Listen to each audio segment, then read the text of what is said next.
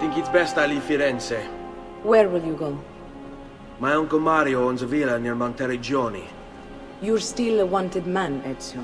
What would you have me do then? I've seen posters all across the district. Tearing them down will help the city forget your face.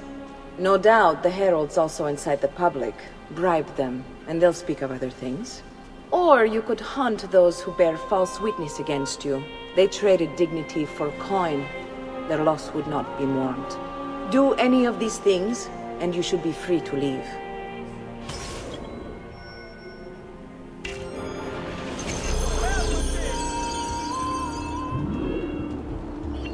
I've added a program for tracking notoriety.